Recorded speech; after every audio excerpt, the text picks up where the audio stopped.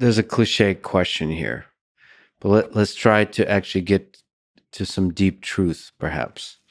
But people who don't know much about chess seem to like to use chess as a metaphor for everything in life. But there is some aspect to the decision making, to the kind of reasoning involved in chess that's transferable to other things.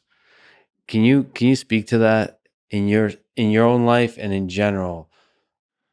The kind of reasoning involved with chess, how much of that does transfer to life out there It just off the helps you board make decisions. I mean, of all kinds? yeah, that would be my main takeaway. That you learn to make informed guesses in a limited amount of time. I mean, does it frustrate you when you have geopolitical thinkers and leaders? Henry Kissinger will often talk about geopolitics as a game of chess or 3D chess. Is that a too oversimplified of a projection, or do you think that the kind of deliberations you have on the world stage is similar to the kind of decision making you have on the chessboard? Well, I'm never trying to get reelected when I play a game of chess. There's no special interest you have to get happy. Yeah, It's that simpler. kind of helps.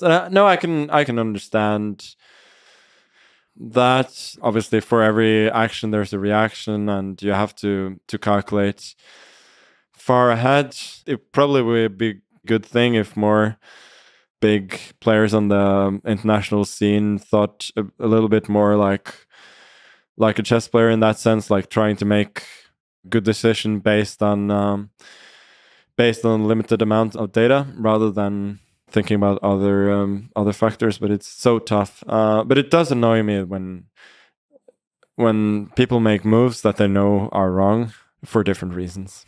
And they should know, if they did some calculation, they should know they're wrong. Yeah, exactly. That they should know that are wrong. And so much politics is like, it's you're often asked to do something when it would be much better to do nothing. Yeah. No, but that happens in chess all the time. Like you have a choice. Like I often tell people that in certain situations you should not try and win. You should just let your opponent lose. Yeah.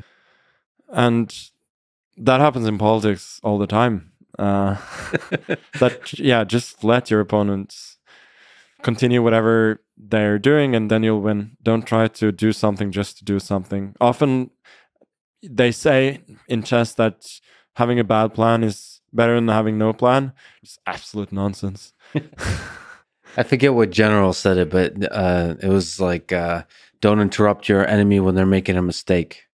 Yeah. I think also Petrosian, the former world champion, said, when your opponent wants to play the Dutch defense, don't stop them. I mean, chess players will know that it's the same thing.